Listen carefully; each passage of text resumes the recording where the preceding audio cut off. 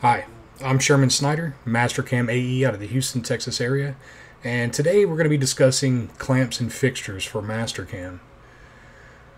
Right off the bat, we're going to be looking for a component, how to find these components, and add these components to our Mastercam part file so we can get a better representation of what we're seeing for our fixtures.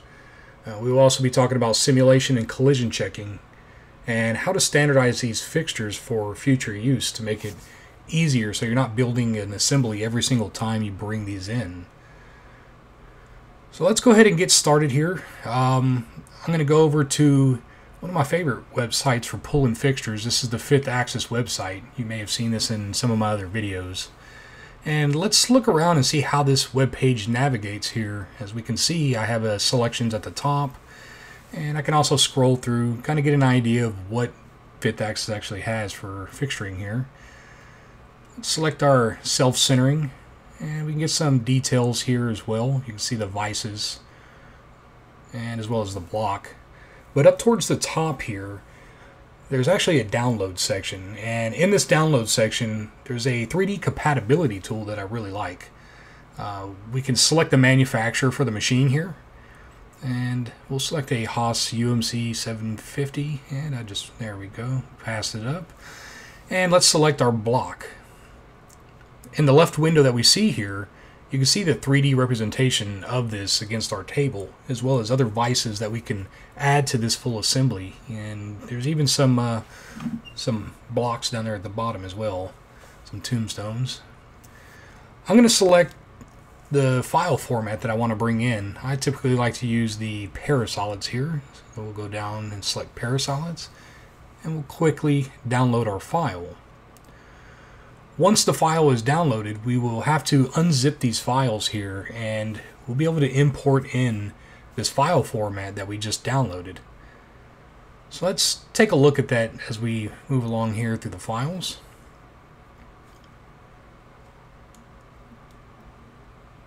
Alright. Now, as we can see here, we're going to be merging this pattern in.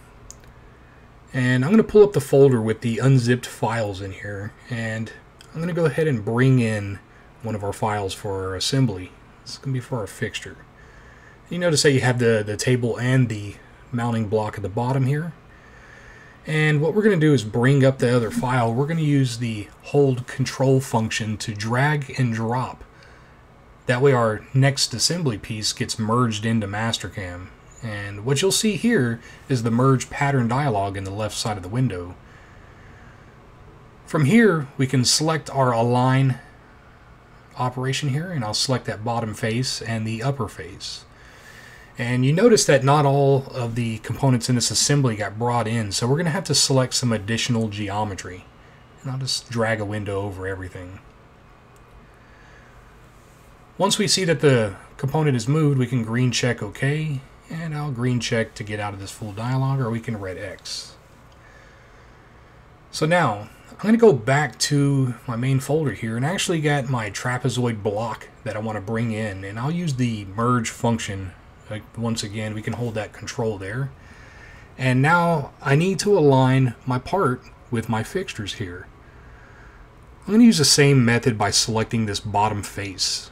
And I need to select the mounting position, what we want to align to off of our fixture. So up top, I'll select the floor of that vice jaw there, and we can see that the part is positioned at that height now. We can also use this dynamic gnomon to place it with our selection bar. I'll use the midpoint 2 points here, and I'll select one side and another, and this is going to give me a center point. Of course, we're going to have to drag our part back up using the Z-axis. And we'll select the depth here on our part. Once it's aligned, we'll green check OK. And I'll green check OK once again just to get out of the dialog. And I also noticed that my vice jaws are not touching my part. My part's just kind of free floating. I could use the dynamic transformation to move it. I could also use other alignments, but I like using the dynamic transform here. I could select the edge, and then we can quickly pull using that arrow once again. Now see, I actually picked up on the edge, so I need to correct this here. Green check. We're going to go back in. You can see the magenta color for the change there. Let's select this top edge, and then I'll drag it over to the end there. Next, we'll select the right jaw, and we'll select the mounting position on the face and drag that over to the edge of our part as well. And we can now see the full assembly of our part. I'm going to put this in, let's go ahead and put it in a isometric view, and you can see in isometric and in top we are not in the proper orientation. So this lets me know that we need to create a plane, one that we can use for our G54. So out of our planes manager, we'll just select a new plane off of a face, and I can change the orientation of this plane and green check OK. Let's rename this to we'll say G54 top plane. That works for me. And I also like to go into here and change my work offset to be 0 for my G54. Once we change the orientation now, you can see that we are in that top plane, and I'll go ahead and just select the fixture and the part itself and put it in isometric view. Now, we're going to go ahead and look at the verification of our part file here with our fixture. And as you can see, I have toolpaths loaded already, and my part as well. I'm going to open up my verify, and as we can see here, we do not have any fixtures loaded. So we're going to have to go over to our simulator options found at the top of our toolpaths manager. And towards the bottom, we have our fixtures group here. You can notice that I do not have my part selected, just the assembly that we're working with for our fixture. Once this is selected, we can then go off into our verify, and then we can see our fixture here with that green color. This is going to allow me to select any kind of collision checking that I need on my part for my stop conditions. For this particular part, I actually have a collision with a rapid motion against my part, as we can see here. Inside of verify, you have the option to be able to check off your part and off of the fixture itself. I want to show you all what we have for simulator options as well. Simulation and collision checking with Mastercam. Let's dive off into this and take a look at some of the settings here. Inside of this operation, I put a very crazy approach coming in, so I know my tool's going to travel through my table for the simulator. And before in the verify, I was talking about how we can already check off of our fixture and we can check off of the part. But what happens with the machine components inside of the simulator? Let's set up our simulator here. I could select the machine, in this case my Haas UMC 750. I also need to give it a workpiece geometry, as you see here selected. I'm using the auto position, and I'm also going to select my fixture components that I want to bring in for my simulator. And I can also select different stock. For this, I'm going to use the Mastercam defined stock that I already predefined. And we can launch our simulator from inside this window as well, or we can green check.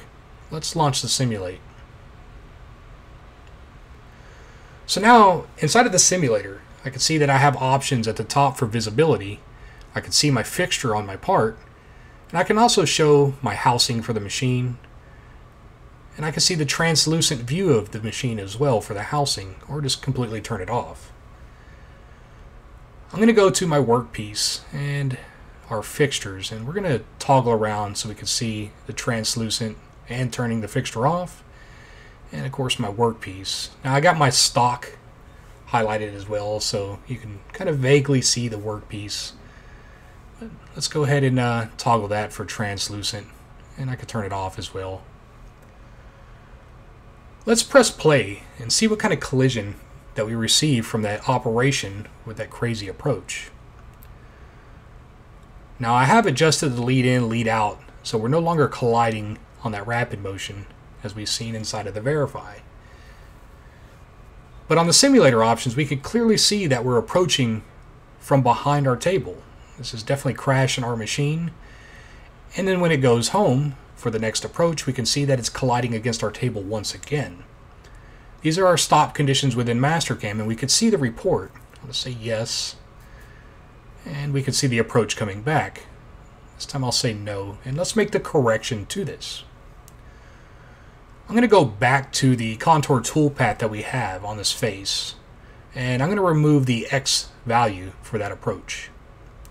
So we can see here we're no longer going through our table. I'll need to regenerate my transformation. And I'll simply select all the operations, and now we can launch our simulate with the run option here in the machine simulation group. And I'll zoom out a little bit here, put it a nice orientation as well. As I press play, we can watch the machine move around the part here. See the retracts. Notice how that table kind of shifts as it retracts back too. It's one thing I love about the simulation. There we go. And we are no longer receiving that collision report, as our tool is no longer going through the back side of our table. So it's very easy to set up our fixtures within Mastercam, but I want to show y'all a quicker method here. We're going to talk about standardizing these fixtures. Whenever I brought in the files from the unzip folder, they came in at an improper orientation here, and I actually wanted to correct these, kind of make it a little bit easier. Let's start by showing how we can align, and I could use the dynamic, but let's go to our model prep options, and I want to use in my layout group my align to plane. Inside of align to plane, I'm going to select the upper face, and I'm going to give it an X orientation. Notice that I have the center set for my origin in the left window over here. And inside of this align to plane, I have my transform to plane set for my top. Let's select all components so they all shift. There we go. And we can see that I am aligned now to this top plane. Of course, we get the magenta color. Let's put it in our top plane first, and we'll do a fit. I'll clear the colors to take it back to its original state. And from here, I like isometric, so I'm going to place it back here just so we can see our top view. And we'll save our component. And typically I'll save these components out after they're already aligned. Let me show you what my files typically look like whenever I create these Mastercam files after I've imported and aligned them. So right now we see the base. See the top plane set for the top side of that base, and then when I look at my vise, I typically like to set my origin for the bottom. This makes it easy whenever I'm bringing in multiple components. I'm going to use the control select and the control drop for my merge option for Mastercam. We're going to bring in both components here, full assemblies, and we can now quickly see how aligning these properly inside of a file, how we can build these assemblies a lot quicker.